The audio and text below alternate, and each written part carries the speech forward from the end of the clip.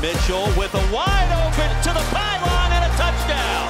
Ahlers, quarterback run, touchdown, ECU. Here's Ahlers, looking, throwing, the fade, C.J. Johnson.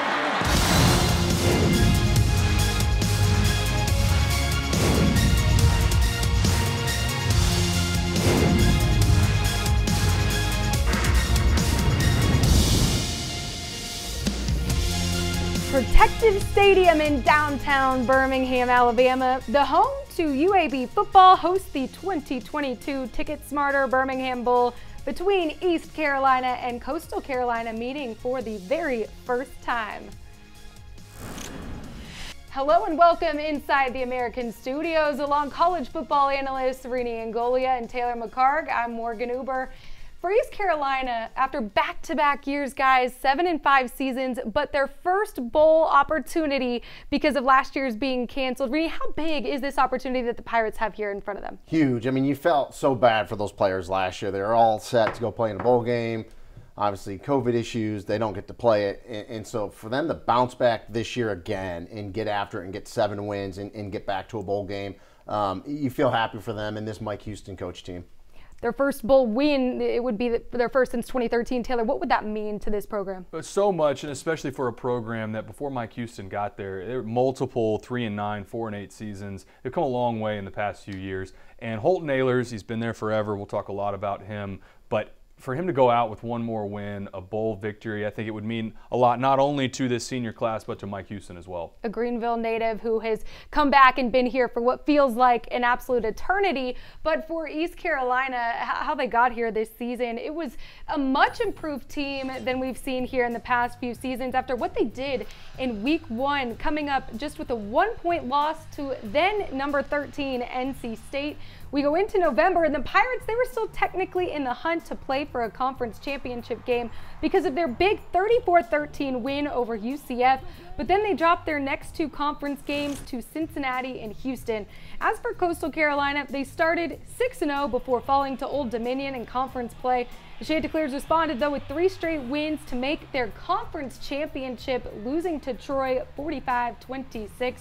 And their head coach for the last 6 seasons, Jamie Chadwell, has since taken the reins at Liberty, and it's Tim Beck, the NC State offensive coordinator, becoming the new head coach. And when we look at their head-to-head stats here, both these teams, they put up almost the same points per game. 7-5 season, as we mentioned, for the Pirates, 9-3 for Coastal. Total offense, East Carolina there has the edge, 459 yards. Total defense, pretty evenly matched, and the Pirates have the edge here in this scoring margin. But Rini, when you look at this matchup, why is it a favorable one for the Pirates? Well, you mentioned the first one, I think is the biggest one. Jamie Chadwell has left Coastal Carolina going to Liberty. So we talked about this before. When a coach leaves, there's a lot of upheaval that happens. Assistant coaches, are they staying? Are they going elsewhere? Are they going to Liberty? Are they thinking about where they're going to live, where their kids are going to go to school? So there's a ton going on. So right off the bat, I give the advantage to ECU.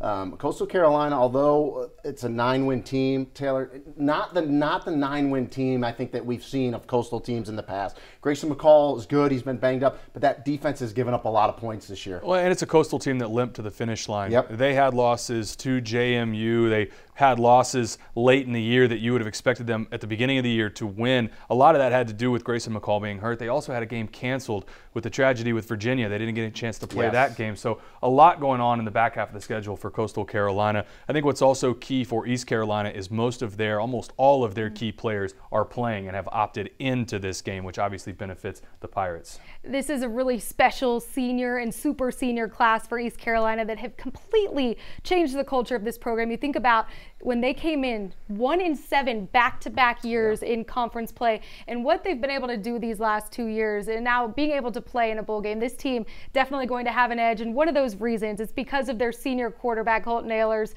Greenville native, who it means a lot to him to put on that Pirate uniform. Taylor, what is the legacy that Ahlers will leave here for the Pirates? I think Holton Ahlers is as important as any player that's ever come through East Carolina, and it is off the field as well. He's from Greenville, like you mentioned. His dad's the PA announcer at the stadium for East Carolina. So there's so much. It goes beyond just all the records, but the records are important. He's got over 15,000 yards of total offense. He's rewritten the record book there.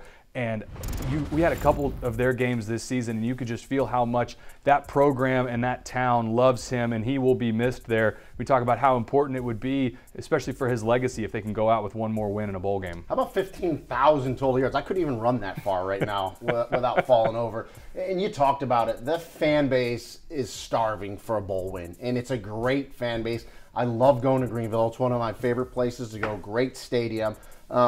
He played hurt a lot this year, almost the entire year. I mean, there's no regard for his body. He throws his body in there. He just wills his team to get wins, and I think, to go out with a bowl win would be really special for him and this program. 5 different American records, 9 different records at East Carolina, 2 single game records, and 7 different single season records. It really is impressive what he's been able to do commanding this offense, and he's had a lot of great weapons around him as well. Keaton Mitchell, who comes in, we saw him really have a breakout season last year, led the conference in rushing yards per game and yards per carry, and he follows that up, topping the charts again, Rini, in both of those categories.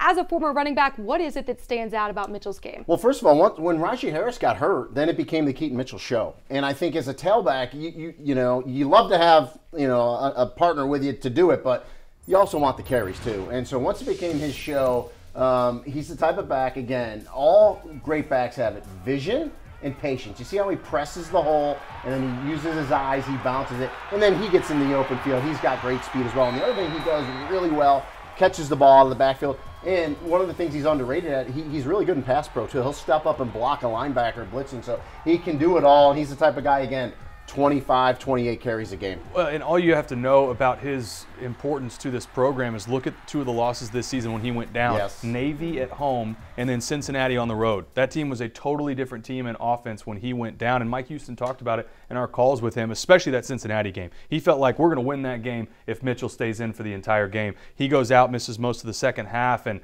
they end up losing close in that game. Their run game is really impressive, but also when you look at their defense, it's been their rushing defense that has really held them and kept them in games, and that's a big reason why they were able to take down UCF and the dual threat John Rice Plumlee, their quarterback there for the Knights. What is it, how they've been so consistent, Rini, and been able to be so stout against the run? So defense is interesting with them here as we get to this bowl game, and I think Taylor's going to agree with me here. Now, Blake Harrell, the defensive coordinator, very aggressive.